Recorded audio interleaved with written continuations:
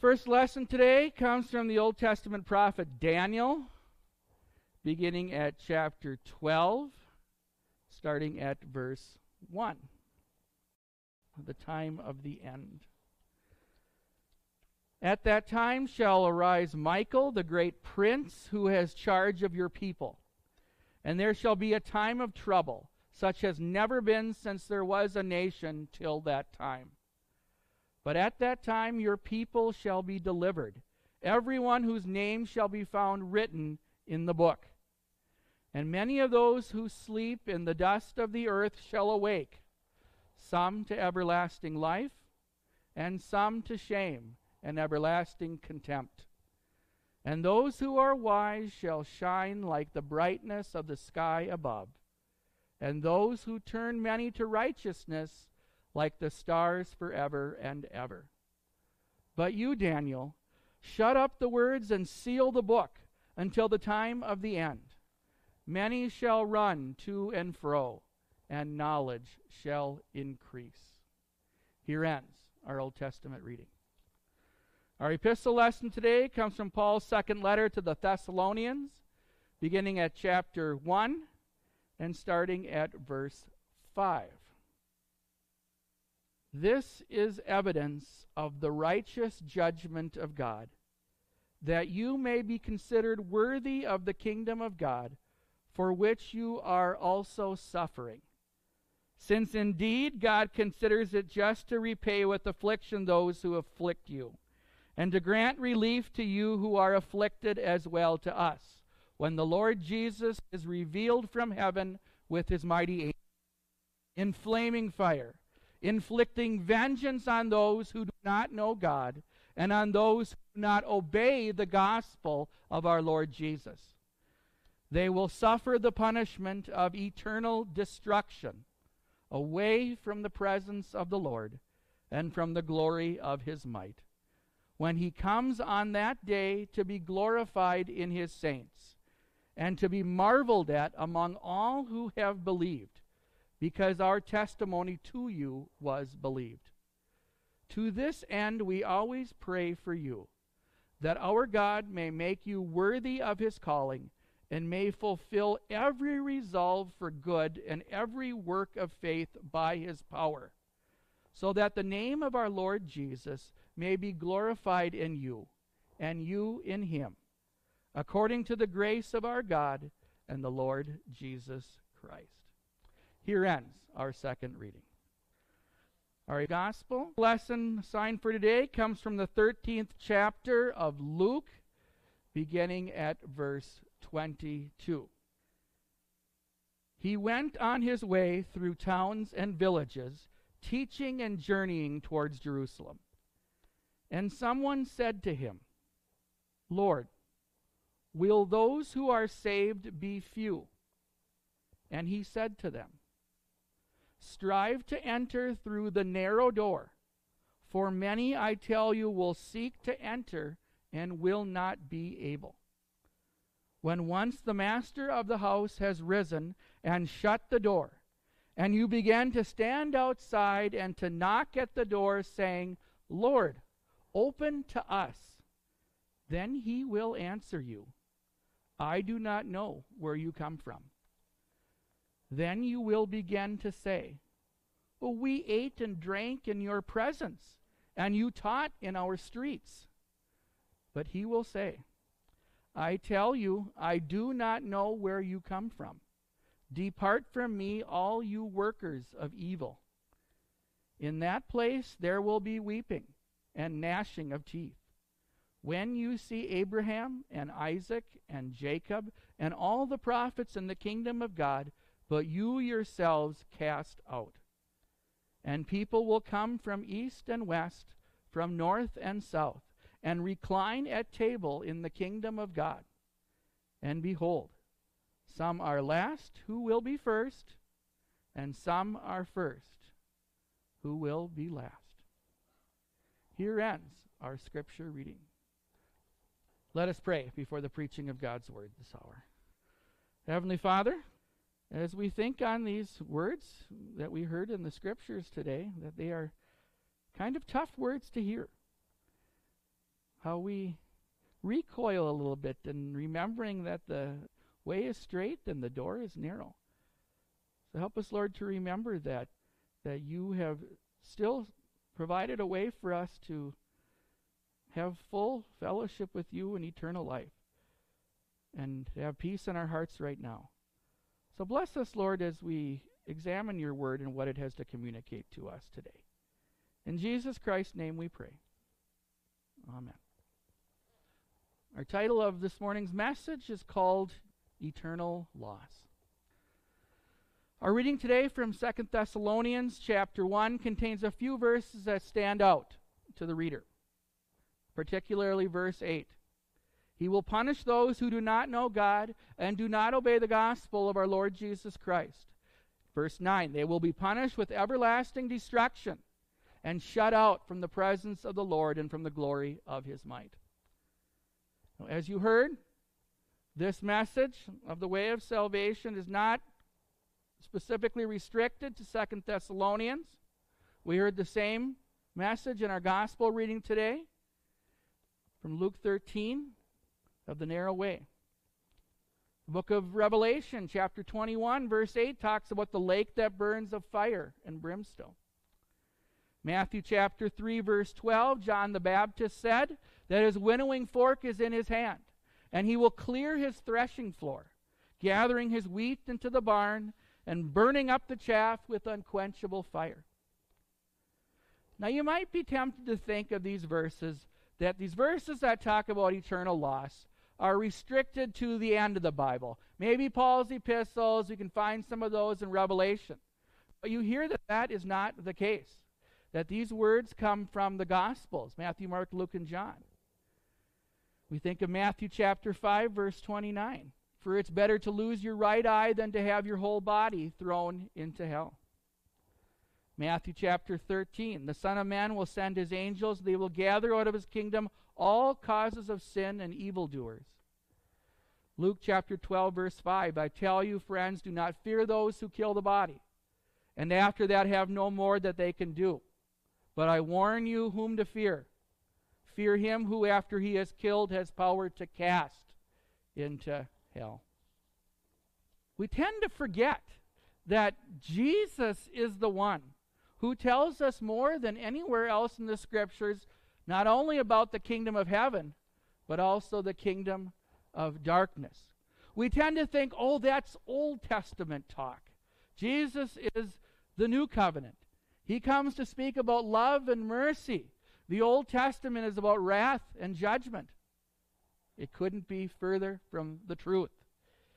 In fact, the word hell is not found anywhere in the Old Testament.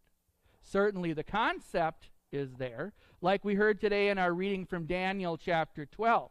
Multitudes who sleep in the dust of the earth will awake, some to everlasting life, others to shame and everlasting contempt. But the concept is certainly there. The Old Testament speaks with frequency about the day of the Lord, about the judgment, about the great reckoning. And God's justice will finally be executed. Yes, it is uncomfortable to speak on the topic of eternal separation. Part of the reason that we have a difficult time thinking about hell is because it feels so foreign to our discourse for today. Many churches would hardly recognize the word. And even if you have heard a sermon on hell and eternal loss, we tend to put distance between ourselves and the term. We tend to think of hell as a place for quote-unquote bad people. People not like you and me. People like Joseph Stalin and Adolf Hitler. People like child abusers and rapists.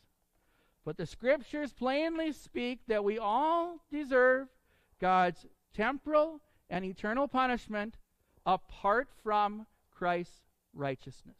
As Romans chapter 3, verse 23 says, all have sinned and fallen short of the glory of God. So what then does it mean when the Scriptures talk about eternal loss? Well, 2 Peter chapter 2, verse 17 says that it is a place without light. It is the blackest darkness. Matthew chapter 8, verse 12 talks about it being eternal punishment. Revelation chapter 20, verse 10 describes it as torment. So people have wondered, as they read these verses, how can this be? How can this be that God, whom we worship as the one who loves each one of us, who loves our souls, the merciful one, how can it be that God would even have anything to do with a hell? Isn't God too benevolent for such a thing? How can a merciful God send people to hell? Now, we tend to think of a person's eternal sentence being something that God does to the person.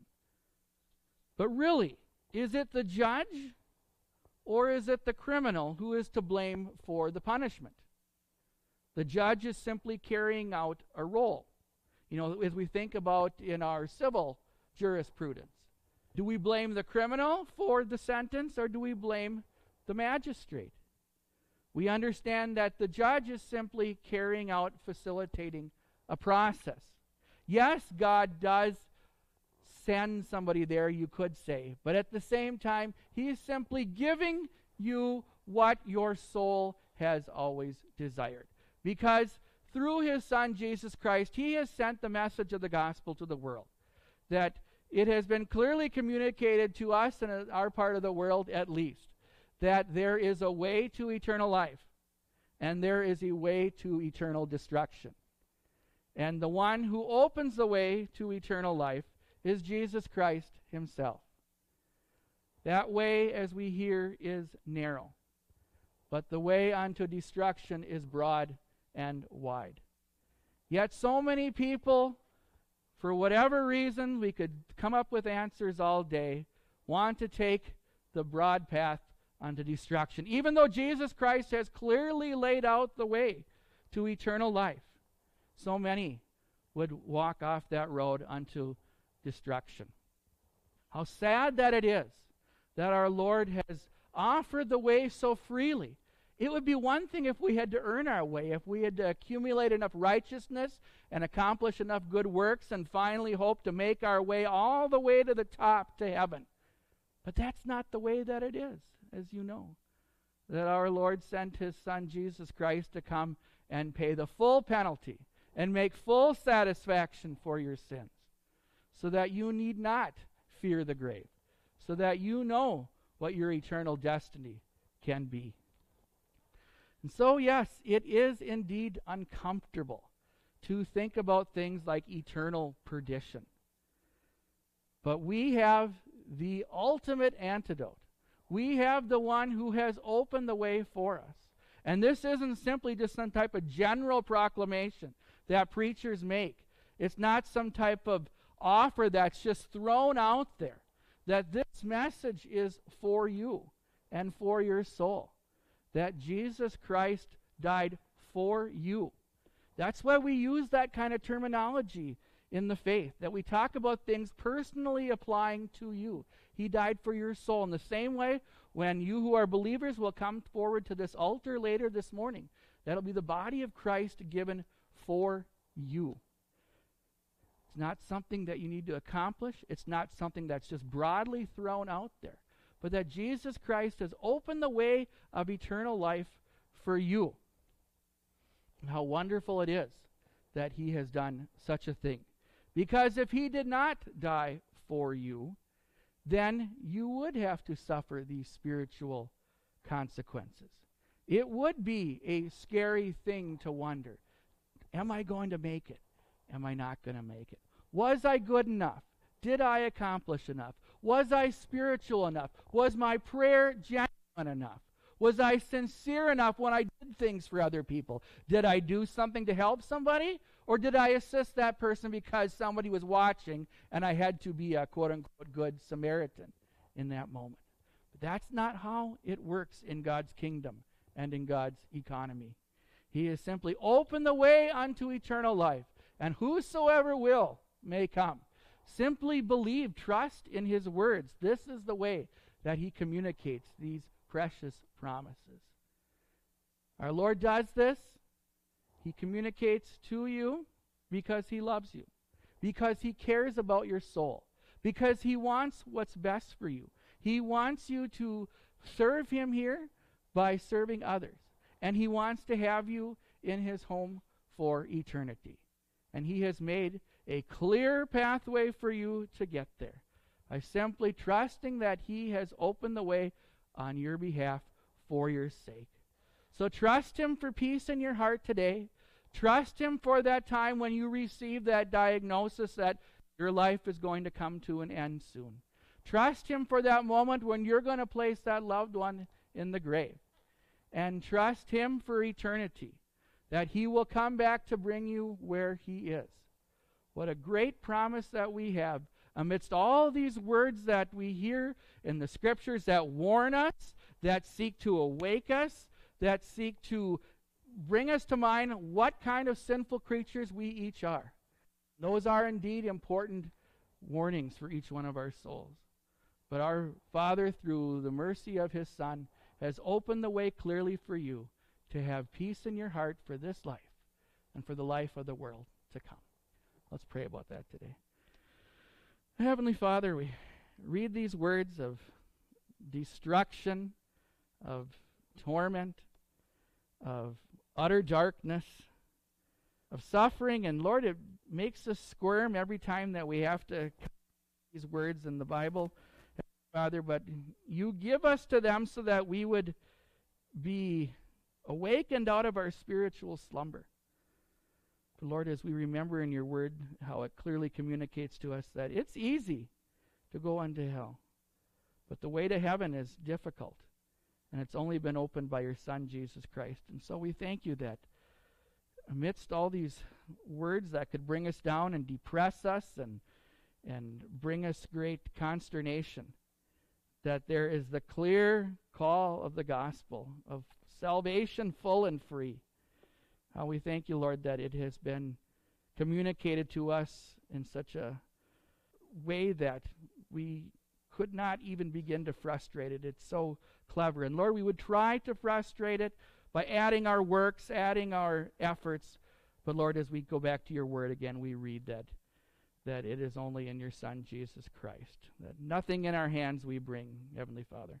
So Lord, as we think on these strong words today and kind of don't know exactly what to do with them, we pray that when people come to us, that we would share these words, that when people are looking for answers, that we would provide something. Lord, amidst all the chaos and noise of this world, a world that hardly can even believe that such a reality exists, your word clearly points to us that there is a right way and a wrong way. So teach us, Heavenly Father, to walk on the narrow path, that you would sustain us for this life, that you would give us assurance to face eternity. We thank you, Lord, for your great mercy and pardon through your Son, Jesus Christ our Lord, in whose name we pray. Amen.